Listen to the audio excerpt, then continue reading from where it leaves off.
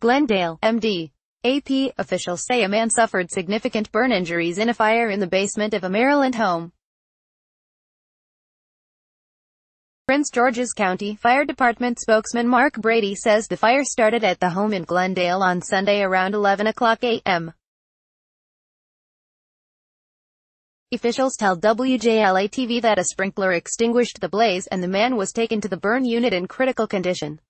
The cause of the fire is under investigation.